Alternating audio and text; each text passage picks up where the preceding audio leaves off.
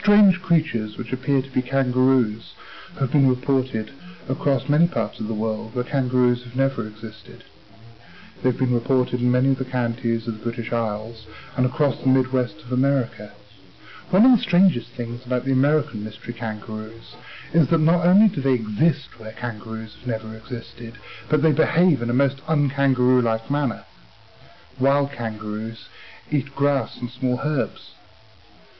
Some of these kangaroos from America, including ones reported in Chicago in the 1930s, were reported as eating meat.